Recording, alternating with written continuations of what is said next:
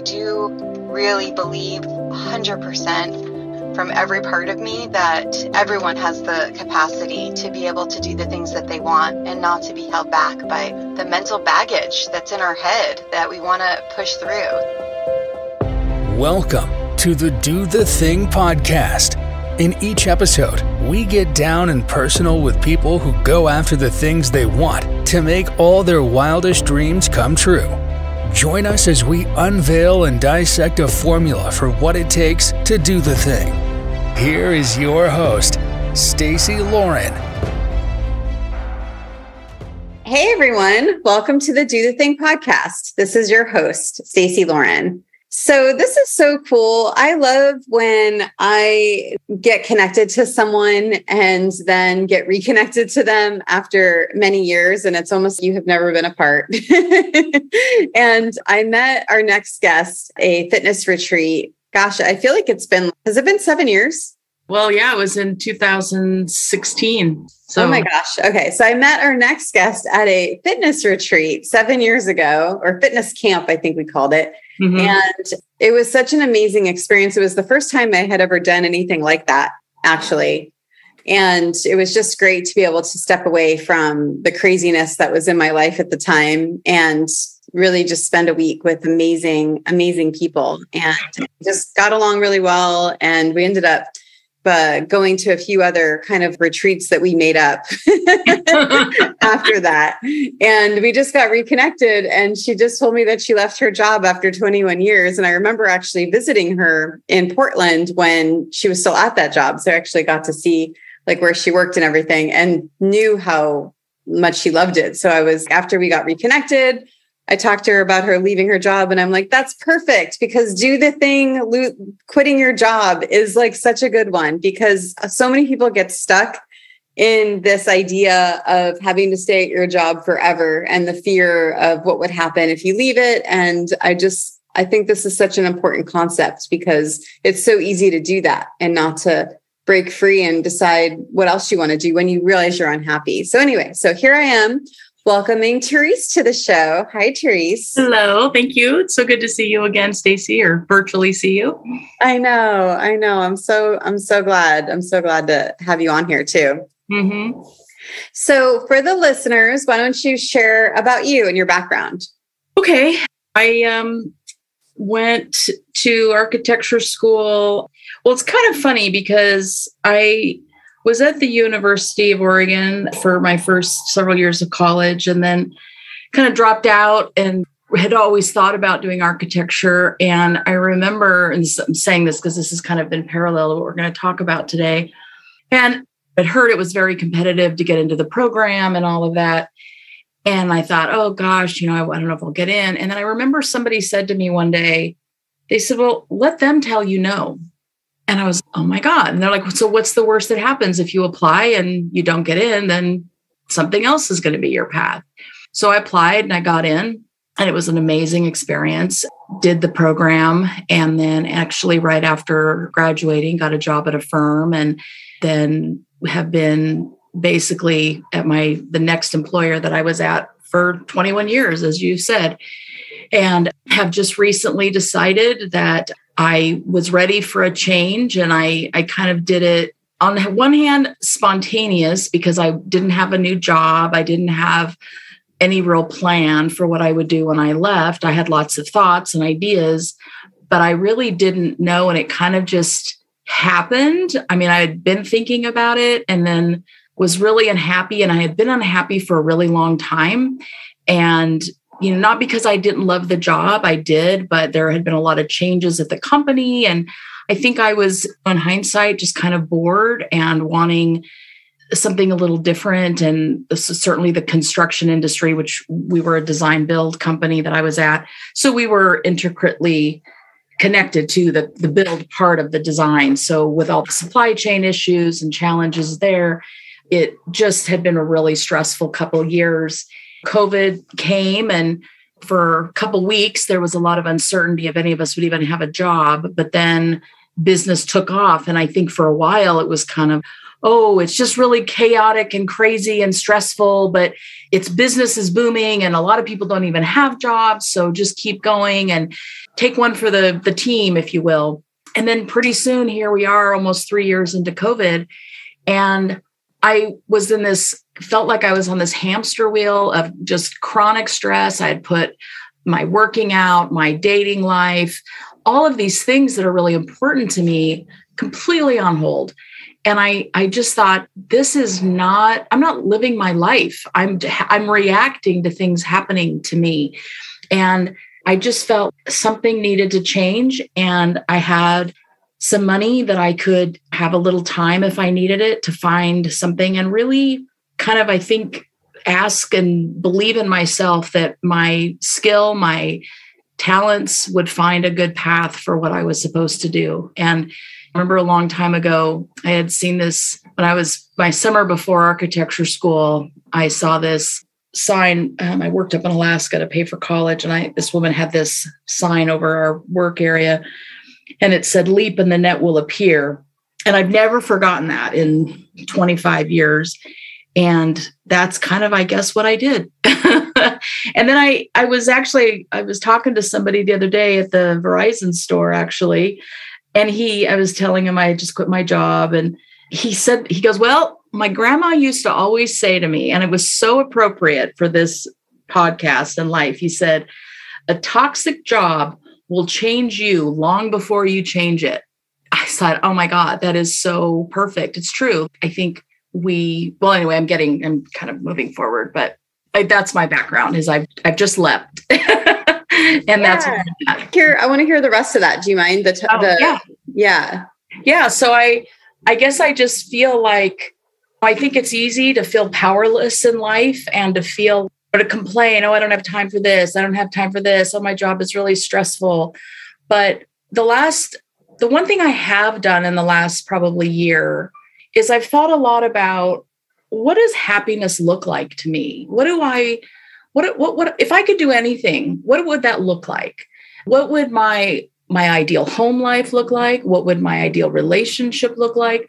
What would my ideal career or way I make money? And there's different ways you can label it. Some people think of as income as a job. Some people think of it as a career. I'm very blessed in that I've been so fortunate for 20 to 25 years, if you count architecture school, to just do something that I love. I really love it. As a kid, before I could even write, I drew house plans. So it's in my blood, but there's other ways to look at that. There's other ways to do that. I don't have to work for somebody else. Do I work for myself? Do I go work for another company? Do I do something that's sort of tangentially related to what I've done directly?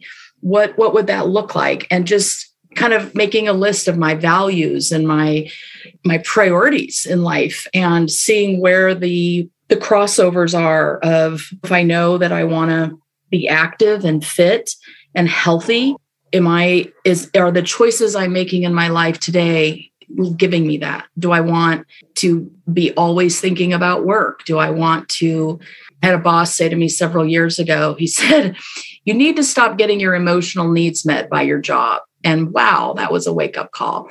And I think a part of it is because I do love what I do so much that there's a crossover to that. So how do I acknowledge that, but do it in a way that doesn't overwhelm or sort of take over the rest of my life?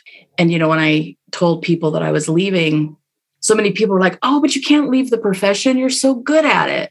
And I said, well, I am, but it's not all of who I am. And I have other talents and I have other skills and I have other things that bring me joy. And is there a way to do those, like to take the best of what I do and what I'm good at, but maybe apply it to something else? Or even if I stay in the field, there's lots of other companies, there's lots of different models out there for how things could get done. And I just decided that I didn't want to continue to just be a slave to a position that didn't fit me anymore. And I think that can be hard to acknowledge, to take that responsibility and say, I'm not getting my needs met for all of my life. And that's not fair to put onto a company, right? Like you have to, as a person, I think, step back and say, what are those needs? What are those values?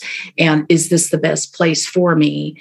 And what's going to make me rejuvenated at the end of the day and not just exhausted and depressed? I mean, I feel like a few years ago, when I would think about doing this same job for the rest of my life, I thought, oh my God, this for the rest of my life. Like, it's not that it was so bad, but I like to learn new things. I like to grow, and I'm always reading. I'm a very avid reader, and I do a lot of writing, and I do a lot of creative outlets.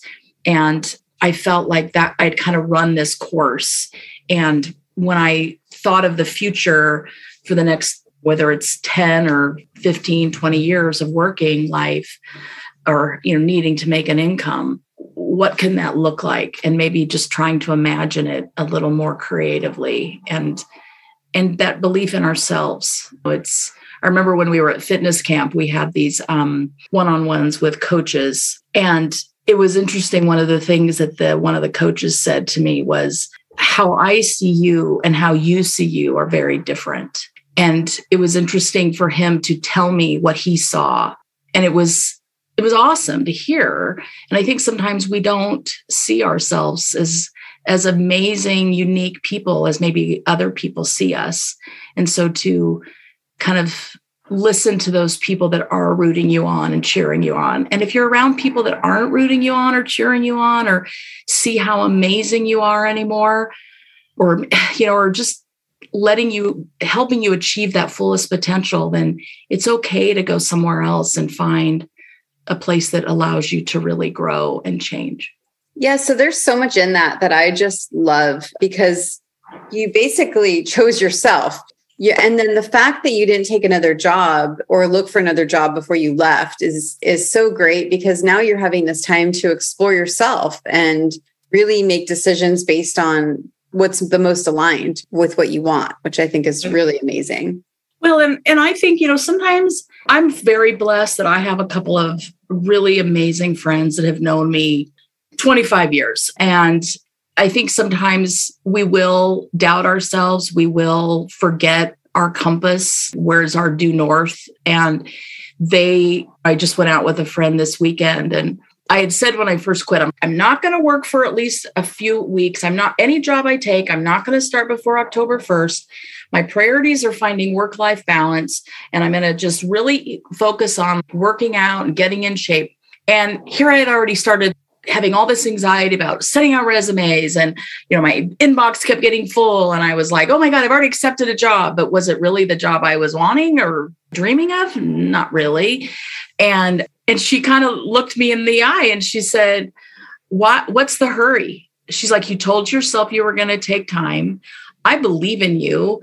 I know you're going to be awesome at whatever you do. You just need to believe it and sit back. Really, you're on a path. Yes, you quit, and there's a lot of unknowns right now, but trust in that. And you said something, Stacey, when we were talking the other day that I just loved, that the breadcrumb theory, that I think sometimes we fear the unknown, right? We're so, at least for me, I'm a planner. I like a path. I like to know plans, 5 steps ahead of me.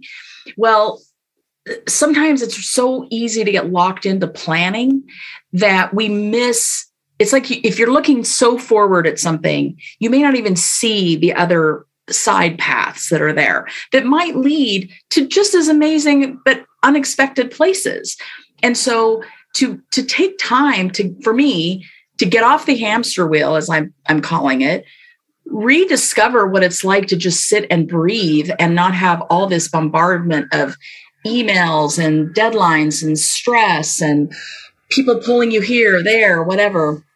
And just say, you know what? I'm going to be okay. When I don't believe it, I've got friends and family who love me and will remind me. So to have that kind of support network, because you will doubt yourself. You will think, oh my God, what did I just do? Am I crazy?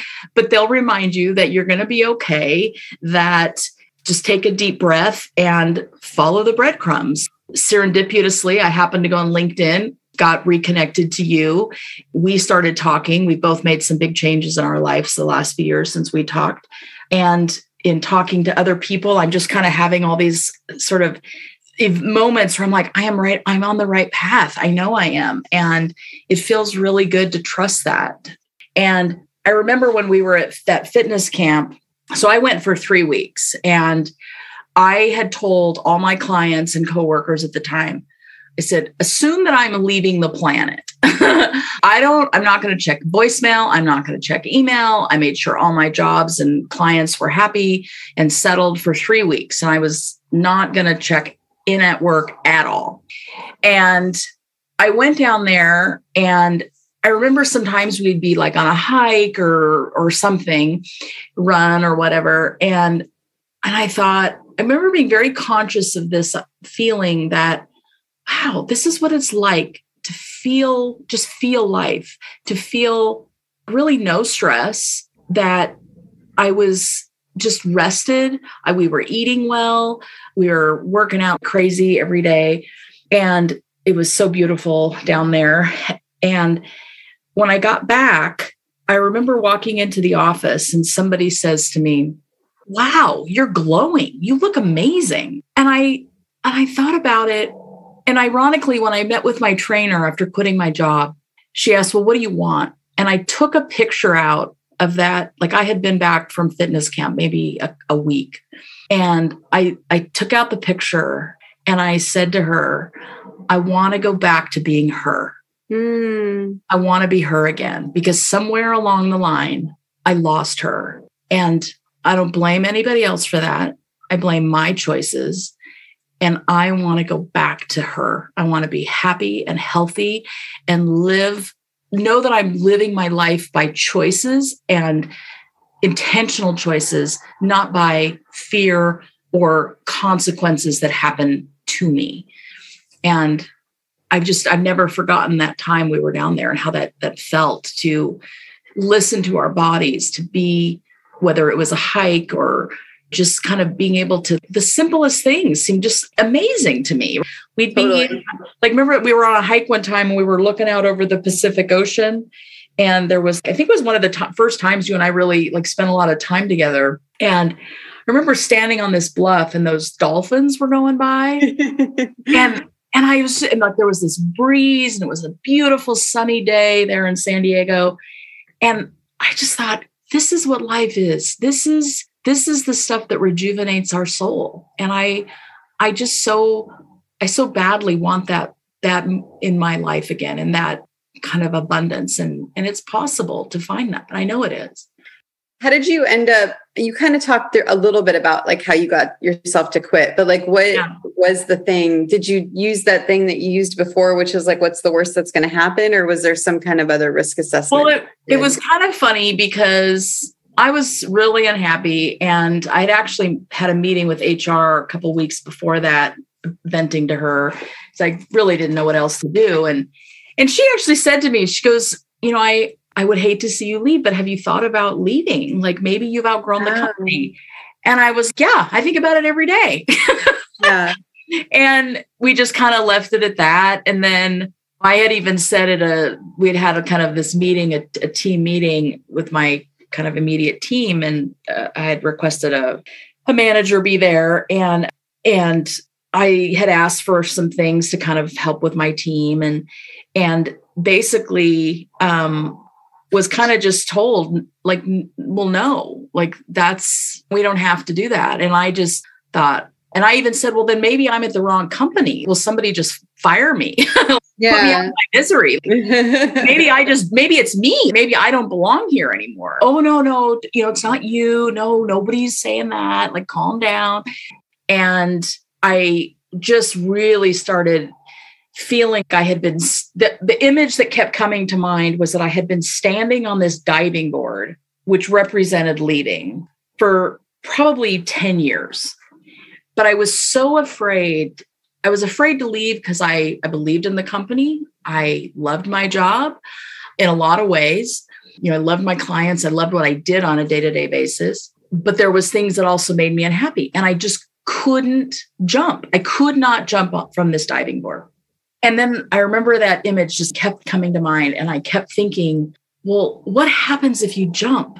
And I'm a lot of times I check in with how I feel about something through visual images.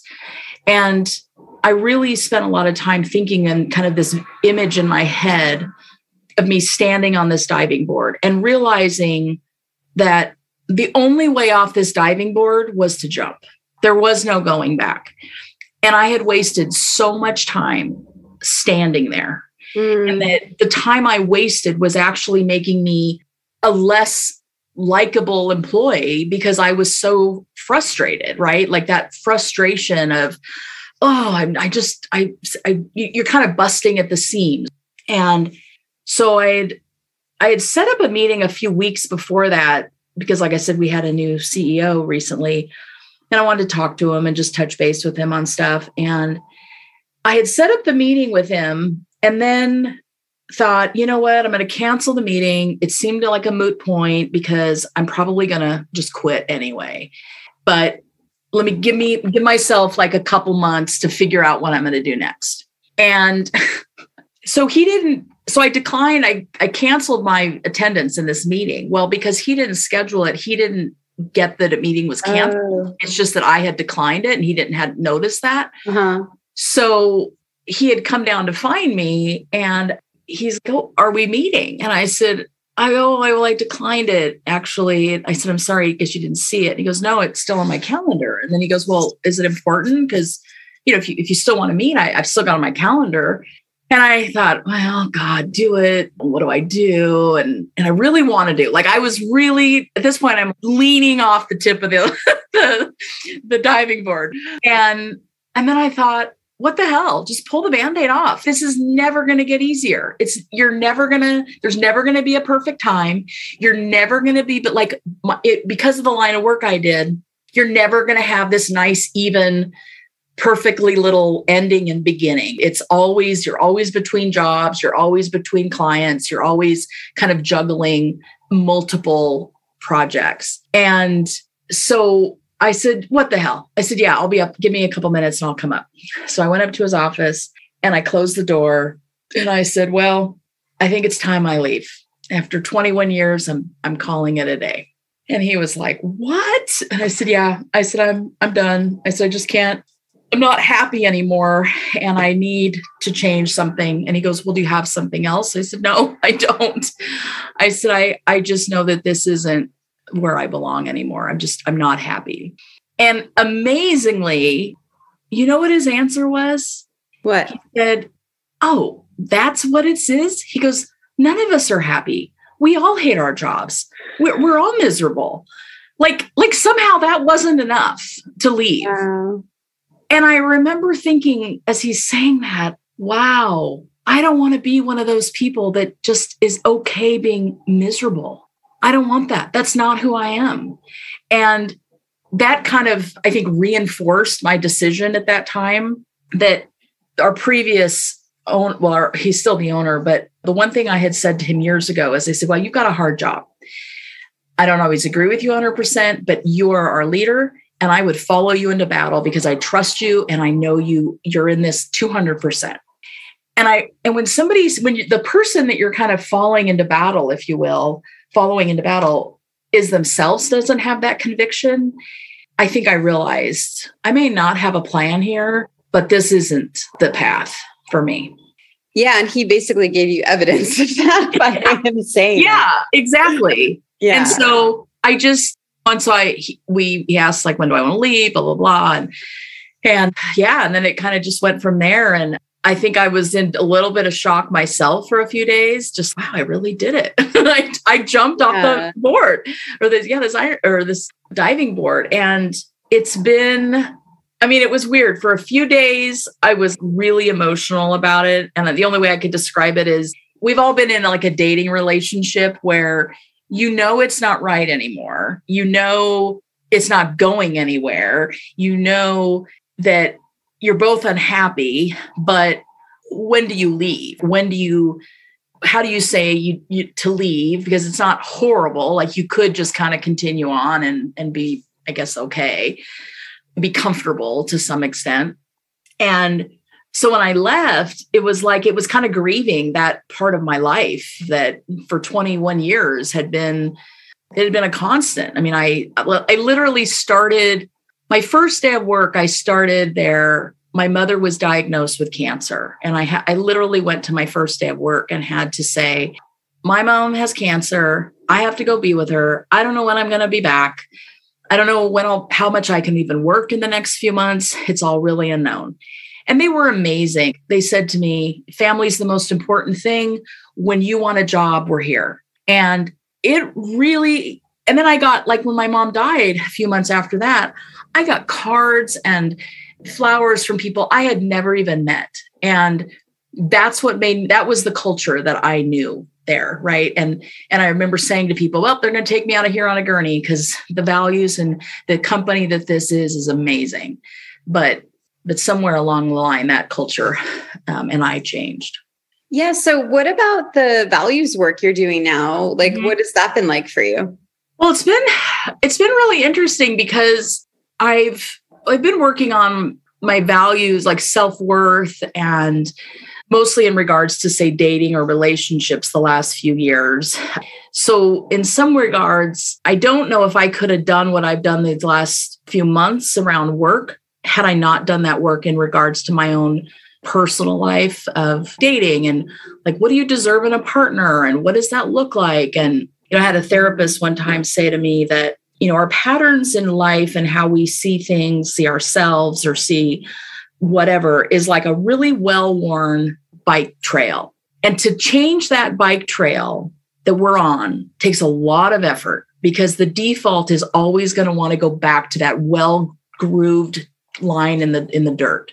And I've thought about that. And they've said change. And they even said, when you go to meet somebody that is really amazing and wonderful for you, it may feel really uncomfortable because that's your bike is now in a new lane that it's not traveled before. So, and I think in the past, for myself, it's easy to stay in patterns because that's what we know. So whether it's our work life, whether it's dating, our marriage, whatever, it's really easy to stay in something because that's what we know.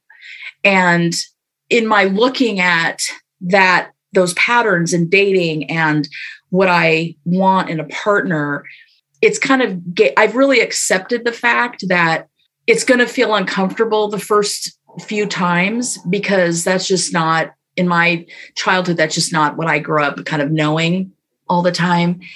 So I think with my switching careers, I've kind of accepted that I'm going to feel uncomfortable. And that's okay. That the unknown and the uncomfortable, embrace it instead of being scared of it. And I think just, this is kind of a silly example, but like I said, I use visualizations a lot and metaphors and analogies. And I had said to my therapist a few years ago, talking about dating, I said, what I want in a partner, there's this at our local grocery store, there's this, you could go up and they have this like sandwich bar and you could fill out the little form and you get to say, you want turkey, no mayonnaise, lettuce, red onion, whatever. And I said, when I think about what I want in life, I feel like I've just kind of been handed whatever sandwich they had left over. And I didn't complain. Oh, you have a turkey? Oh, great. Oh, it's got mustard. Well, I don't mustard, but that's okay. I'll live with that. And I told my therapist at the time, I said, I want to be able to see myself going up to this sandwich bar and ordering what I want. And if they mismake the sandwich, I'm going to not accept it. And I'm going to say, no, I'm going to wait for the one I want. And that was when I started that several years ago. That seemed impossible. And I realized when I had that visualization of how I just be kind of accepting what I was handed, and that I didn't want to just be handed stuff anymore, that I deserve to say what I want and to, you don't have to be a jerk about it. I'm not going to go up there and yell at the person making the sandwich or handing it to me, but I deserve to fill out my little card and say, I want it turkey and I want it toasted and I want mayonnaise, but no mustard. And I want the lettuce put on after you toast it or whatever. Yeah. And that I felt in the last probably year that I could do that. Life to me was, if you think of this metaphor in life of this sandwich bar, that I was in a place I wasn't going to settle for just what they had from yesterday. Yeah. And what you're doing is you're using that muscle, right? Of asking for what you want. So then when it comes to doing something else that maybe not be a sandwich, totally. Something bigger. So it's so good. I love that a lot. Exactly. I don't think I could have left, because my job, like I said, it's been just my rock for most of my adult life. And to leave that was kind of the last, like, wow, you're leaving your job. And I've dated and left relationships a lot of times kicking and screaming because it was hard to face the music, but I did it. And I think now I'm realizing just that self-worth and, the right that we all have to ask for what we want. So good. Oh, I have to ask you too about Alaska. You mentioned that. Was that did you do the fish? Yeah, I worked in a cannery. So I worked out on the dock where the boats would come in. They would basically, I'd get there usually right around 4th of July weekend. And then literally we would work 20 to 24 hours a day. And I got to the point where we could all be a break, have a break every 2 hours. And I could literally fall asleep on a box of cardboards and have like the best 15-minute nap in my life and then get up and do it all over again. But I tell you, it taught me what I'm capable of in terms of hard work. It taught me how to put my strength in my brain. I mean, when you're standing there for 20 to 24 hours, usually standing by one of 8 people, you get to know each other pretty well. And you talk about everything in life. I mean, I've told people up on that dock that I've never told another living soul, because you just have this bond together. And I'll never forget my last summer doing it. I mean, the feeling, I just started crying when I got in the cab to take to the airport, because I was like, I did it. I did this 5 summers and it helped me pay for college, but it was also hugely character building. And it really taught me the value of that I'm a hard worker and I can do whatever I need to do to survive. Yeah, it's funny. I've never heard anyone that's done that job, but I've actually mentioned it on this podcast before. Oh. When I was in college, I chose between that job, that Alaska job, because they did the whole, I mean, it was some ad and then the newspaper back then, but it was like either make whatever it was, 10 grand, 20 grand, whatever it was over a summer in Alaska, or sell bookstore to door. And I ended up doing the sell bookstore to door. Oh. And I got the character building from that. So it's funny how we both like went on this path. And then that's what gave us that foundational kind of discipline, grit skills. So yeah, that looked like a really, really hard job though. It was. I mean, it was, just the isolation, you're so tired. I mean, I'd come back from there every summer and I'd just sleep for like a week. And it was always a weird transition too. You'd just have this insane experience all summer. And then, your friends would hear you were coming back into town and be like, oh, we're going out for a beer. You should come. I remember like the first few summers I'd go and I would feel I was on the moon. I mean, it was just, I can't make small talk. Yeah. You're everything, because it's the cannery, you're on the dock. So on one hand, you have this contrast of this amazing, beautiful Southeast, because I was in both Southeast and then I was up in Naknek, which is kind of near the Katmai National Forest, right at the beginning of the Aleutian Islands. And so the stunning beauty, but you had then these canneries that are like gray and industrial hideousness. In fact, I wrote my essay to architecture school on as I said, architecture has the ability to elevate us beyond our humanity, but bad architecture can deprive us and show us how awful the built environment can be. And just, I said it much more eloquently in the essay, but it was an interesting contrast, a time of contrast up there for sure. Is that what inspired? Well, it sounded like you were already interested in architecture, but did that inspire you even more to get into it? Yeah, for sure. Because I had when I dropped out of college the first time, I had gone and lived in France it ended up being about 12 months. And then, so I did that, which I was amazed at walking through Europe, especially in Paris. I mean, it's just so stunningly beautiful, and the history and the power of a cathedral or whatever you were looking at. And then I also was fortunate that I spent a year in my 20s. I think my grandma thought I had lost my mind, but I came back I'd worked at a resort in Alaska for a year. And then I was coming back and I was, okay, I'm going to move somewhere other than Portland. So I bought a Subaru and I got in my car, my Subaru, packed every living thing I had, every worldly possession. And I decided I had like 5 cities across the country that I was going to go see. Anyway, I ended up kind of living out of my car and stopping at friends and family across the country. And I did that for just over a year. And I also learned in that time, I saw so many different environments. I mean, you see cities like Manhattan and Dallas, and yet you'd see arches, the national parks, or the American Southeast, and these cities that are old and so much history, and almost some places were just kind of, you could just feel the history oozing out of them. And that these places and these, and I often think, God, if these walls or these trees could talk and tell the story of the families and the lives that have experienced them. And it's that I approach design and architecture with, is that it's really a shell that is the place we experience life. I've always thought, if you could have like a recorder in every house and you could replay the memories, and those are powerful memories. And in fact, it was funny. I didn't think I really realized the profoundness until I'd been at my job for probably 10, 12 years. And every now and then we would have to cover the phones for when potential clients would call in.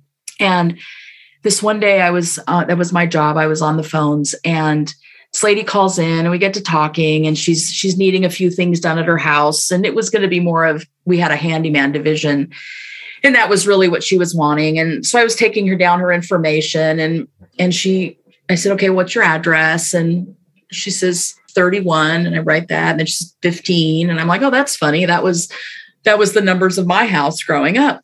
And she's like, Northeast. And then she says the street name. And I about fell over. And I said, you are not going to believe it, but that was my childhood home. And she said, are you serious? She goes, so your mom was Betty? And I said, yeah. And then I said, oh, is the Holly Hobby wallpaper still in the front bedroom, which was my room? And she's like, yeah.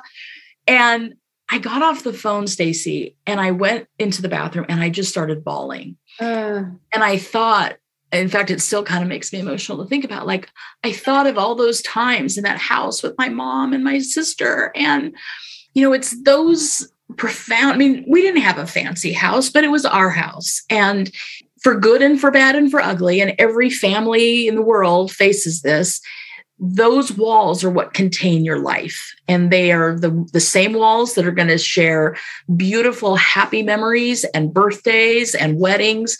But they're also the same walls that are going to see losses and sadness and fights and disagreements and divorce and death. And the power as an architect and or designer, the responsibility and the huge honor that we are given to make those spaces amazing for people, no matter, and they don't have to be expensive. It can be the simplest thing. I mean, one of my most rewarding jobs I ever did was for a woman. It was like half of a kitchen remodel. The kitchen could not have been more than like 6 by 6 feet. And we were literally we took down a wall and we put some cabinets in there, give her kind of like a little bar seating and storage area.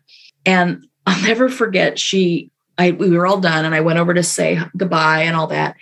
And I said, well, what do you think? And she looks at me and she started crying and she said, I don't deserve this much happiness. And I said, oh, yes, you do. I said, yes, you do. And I gave her a big hug. And that kind of dovetails into what our conversation is today, is don't ever doubt that you do deserve that much happiness. Like, we all deserve that. It doesn't have to mean you win the lottery and become rich. it can be your little slice of what that looks like with whatever you can afford, whatever you can, who you have in your life, whatever your support network is or whatever, and to lean into that and to believe in your own worthiness is I think for most of us, it's got to be a choice. Yes, there are things in life we can't change. And I think when we make peace with that and accept that, then we can move forward and build on what we do have. I lost both of my parents when I was young, and it took me a long time to accept that. And sorry, but I had a friend say to me one time, she said, I know it's not what you thought life would be, but it's your life and it's your journey. And she said, instead of looking back and wishing it was another way, accept it for what it is, because it's yours. And I've never forgotten that. And I think that we all just need to embrace that in our lives, that life can be scary and it can give us curveballs, but it's how we practice gratitude and a belief that nothing comes our way that we can't handle. I do believe that 200%. And just to walk with an open heart and to be open to discovery, even when there's not a path that's clearly outlined for your future. Yeah, I just feel so touched by that. And the way you express it, it sounds so tender. And I love that you're able to frame it in a way that is able to inspire not only yourself, but other people. I hope so.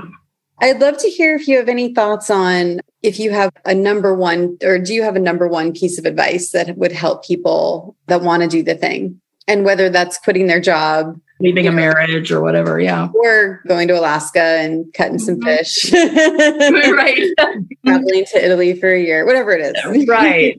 Leap and the net will appear. I mean, I truly believe that. My worst fear in life has been to fail, to not be able to pay my mortgage. And you know what? I've never missed that. I've always paid my bills. I've always had a roof over my head. And I think give yourself the benefit of the doubt. Believe in yourself. Build a support network around you that reminds you how amazing you are and that you are loved when you forget. Try to, whether it's putting a Post-it on your mirror in the morning, or one thing I've done in the past, they make these big Post-it notes that are on for an easel for like probably company meetings or something. And I went through it and I put all these words on there of what I wanted in a partner. And that was a visualization tool for me. So I think, and also spend time alone, like spend time really in quiet and sitting with yourself and believing that you do have answers inside of you. And it's okay if you don't hear them at first. Embrace uncertainty, right? Instead of making it this super scary thing, embrace it and realize that it's in those moments of uncertainty that when we keep moving forward, you'd be surprised what reveals itself to you.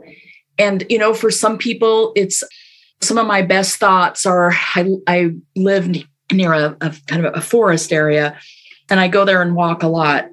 And it's, for me, that's where I think of a lot of things. Now, for some other people, it might be going to yoga. It might be their morning run. It might be just sitting at home and enjoying a cup of tea or something. Or for some people, praying and going to a church.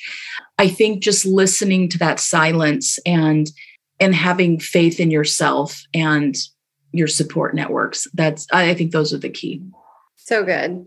Well, thank you so much for doing this with me. This was so amazing. I really appreciate you. The timing was perfect too. I feel this is such a good time for us to record, and then maybe we'll revisit this. We'll talk before then. I hope we'll revisit the episode again in another year. Yeah. That'd be fun to see where I end up in a year. That'd be awesome. All right. Awesome. Well, it was such a pleasure, Stacey. I loved it. It was great. Thank you for listening to me. Good. Thank you. Bye-bye. Thanks for listening to the Do the Thing podcast. We hope you enjoyed the show, but even more, we hope you'll be inspired to do the thing. Do you have a burning question on doing the thing that you'd like answered? How about an inspiring do the thing story of your own that you'd like to share?